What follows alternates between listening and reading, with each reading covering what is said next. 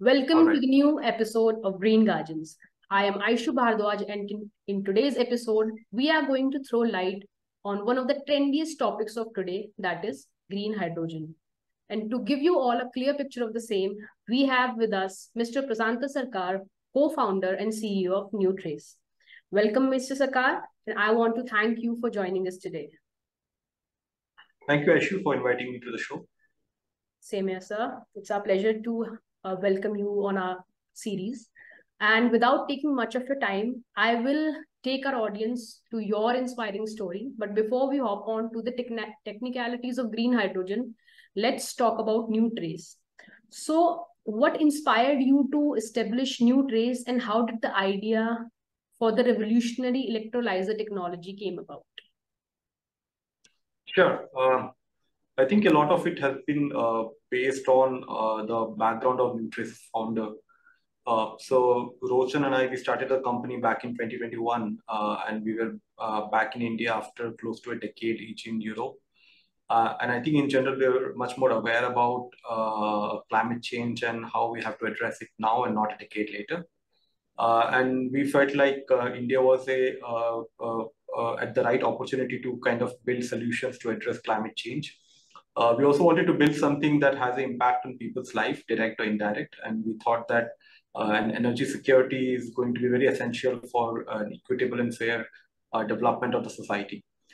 We looked into the whole changing climate and emission spectrum, and we realized that there were not much solutions which were available for the large-scale industry to decarbonize their process. Exactly. A lot of focus was there only on electric vehicle, but a majority of the emissions and climate change is being driven by the emissions from the large-scale industries who are not getting enough solutions. And we felt like green hydrogen has a play in it. And there were not enough technology that could bring down the cost of producing the green hydrogen. So that's when we decided to stay back in India and build something up here in the thriving startup ecosystem. And also make sure that we enable the whole transition of the industrial and mobility sector towards using cleaner, greener fuels. All right, sir. Moving on to our next question. Could you elaborate on the key features and advantage of the electrolyzer technology that enables green hydrogen production at significantly lower capex cost? Sure. So I think one of the first things to understand is that India produces around 5 million tons of hydrogen, and the world produces around 100 million tons of hydrogen, and all the hydrogen primarily comes from fossil fuel, natural gas, and there are two essential problems there. One is the import, which is basically the supply and the cost of natural gas, which is the fossil fuel. And the second is basically the billion tons of CO2 emission, which is involved in the whole hydrogen production. Now, essentially, all the process of producing green hydrogen, which is an alternative to the fossil fuel hydrogen, electrolyzer is one of the most promising technology, and which is kind of breaking down water into its constituent molecules of oxygen and hydrogen using renewable electricity. Now, what we essentially do is we look into the whole process of splitting water into its constituent from the first principles and design stacks which does not use any rare earth metal, does not use any critical component, yet splits water efficiently into oxygen and hydrogen and separates the gases into the stack itself. And all of this is done in a very modular and differentiated process in such a way that we do not have to rely on import of any critical component or rare earth metal. That's great, sir. I mean, people like you are actually lifting up the green hydrogen sector in India. And with this, I want to know how has market responded to Newtrace's modular and scalable electrolyzer system, and what specific application or industries have shown most interest in adopting your technology? Right. So as I said, primarily all the technology which is available in the Indian also and global market are focused on electrolyzers, which are primarily coming from US and Europe. And these are very expensive machines, right? So the cost of producing the green hydrogen is very high, but the customer at the end did not have a lot of choice because there is no alternative technology which is available. So we are one of the 4 companies in the world that has embarked on a path of creating a differentiated technology, solving for the scalability and the cost of producing green hydrogen without complicating the technology too much. So the market has been very receptive of the technology development that we're doing. The important thing to understand here is that we are building up the technology from ground up, from very first principle, small proof of concept to scale up larger system within 2 years, which is a very fast time in the whole product development journey. And we are working with let's say we are working with sectors which are currently using a lot of fossil fuel and under a lot of pressure to replace that fossil fuel hydrogen with green hydrogen.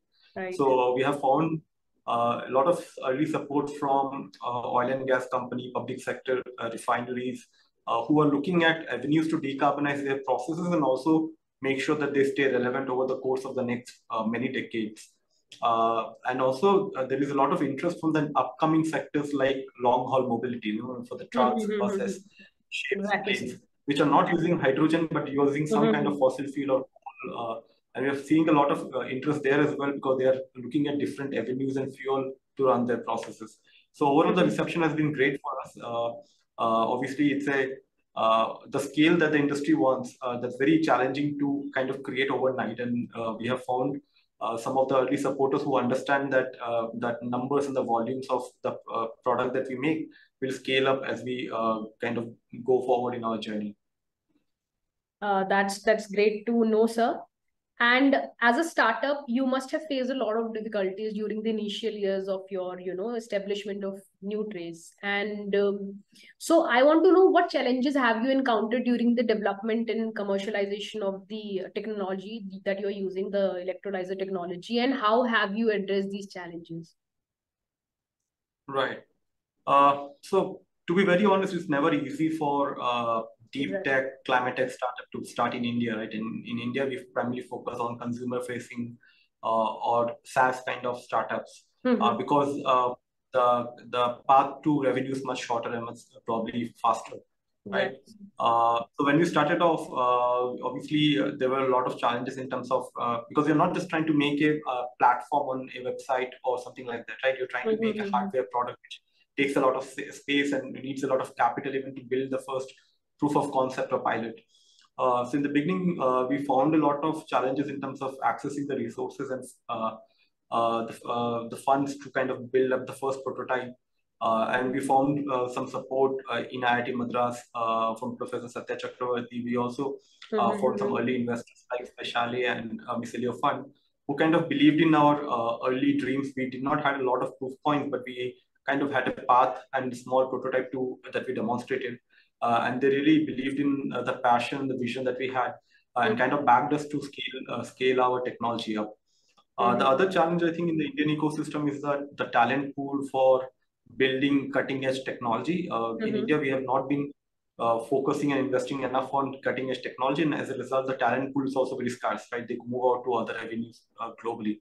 So that is also very, very difficult to find and access to. To kind of work around that, we started looking at talent pool who are working on subsidiary industries who currently are not probably looking at hydrogen or electrolyzer, but doing something else in other sector, building cutting edge technology, and also people in academia who primarily thought that they will spend a lot of their career in research and development in academia just to publish papers. We found that pool and we kind of gave them an avenue to come and express themselves and kind of build up the technology here. And I think that has been a very key reason for the limited success that we have until now. Well, I think that your startup is not just limited to, green hydrogen, and it is doing so much. So with this, Mr. Sarkar, can you share any success stories of how your product has been deployed in practical application and their impact on achieving sustainable energy goals? Sure. So we are the technology company which develops this product, which are the technology infrastructure for all leading industrial units, right? So we are working with one leading refinery in order to provide them electrolyzers with which they can produce the hydrogen for their processing of the crude oil. Now, they are currently relying on natural gas to make the hydrogen, which is responsible for tons of CO2 emission. And right now what they're trying to do is trying to decarbonize the entire hydrogen production so that they have no CO2 emission in the whole hydrogen production. We are also currently working on another project where we are deploying our electrolyzers with fuel cell, kind of showing the entire integration in terms of production of hydrogen, storage, and producing electricity from the fuel cell. And the idea is basically that it has application in long-haul mobility. It has application in stationary power backup for data centers, telecom towers. It has also application in generating and storing powers which are off-grid at remote locations for defense and space research. So we have really found early believers in our technology and vision who have adopted the technology and who have given us the support in order to accept the product that we are providing. All right, sir. So my next question would be, what is your vision for the future of Newtrace when it comes to, global green hydrogen market, and how do you plan to stay ahead, in this rapidly evolving market? Right. So as I said, most of the technology development and the technology manufacturing of electrolyzers for green hydrogen is located in Europe and US, right? And we are competing with a lot of different companies who have a lot of capital reserves. Exactly, sir. But I think the major differentiation for us has been the speed at which the team has executed the vision. The execution is the key that we have. The speed is again very important for us in order to scale up and demonstrate and prove our technology. We have managed to build up the entire core technology in-house with all indigenous product, which means that our dependence on any rare earth metal or any broken down supply chain is very limited. And obviously certain part of our instrumentation supply chain is still imported from global vendors, but we are also working with local vendors. And this is a very important work that we are doing. We are kind of developing a vendor ecosystem for green hydrogen, which is going to be beneficial for the entire sector, not just us. So we spend a lot of time on working with vendors who probably are not at that level right now, but we help them in understanding the requirements to be at the top, and they kind of work with us in order to upgrade their processes and product to reach there.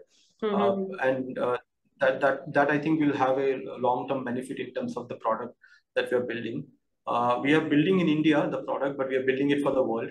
So we are aiming for global deployments in different markets, so that our product are continuously evaluated against the best in the world, and kind of are competing for market space with all leading technology providers right now.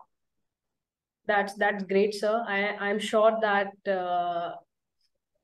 within a short span of time, Newtrace is achieving so much, and it is creating a good base for this sector already.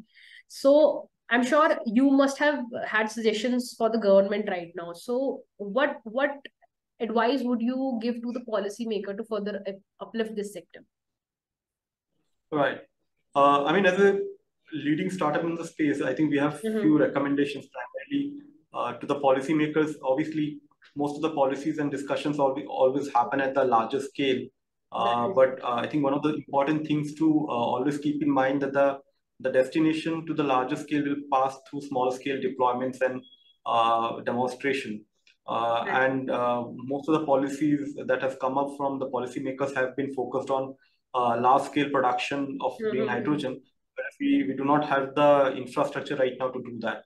So I think that there has to be a very focused effort on leveraging the startups and the technology that are coming up. They might not be at their 100% proven capabilities right now, but they're close, and there is a need for the policymakers to support indigenous capable technologies and allow them to grow through multiple iterations.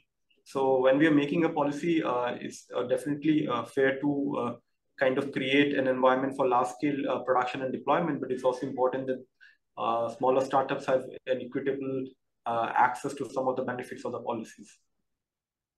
Exactly, sir. And I think that government would, take your suggestions and work on the upliftment of this sector. So that's all for today, sir. Thank you so much, Mr. Sarkar, for joining us. And I'm sure that, first of all, I want to tell you that this is our first episode where we talked about green hydrogen. And It was amazing chatting with you, sir. I've got to know so much about the sector, as well as what should be done to further uplift the sector. And so that's for today. Thank you for joining us, sir. And for our audience, if you want to learn more on green energy and more on clean energy, so listen to and to listen to inspiring stories such as of Mr. Sarkar, hit the subscribe button. And till then, keep supporting sustainability.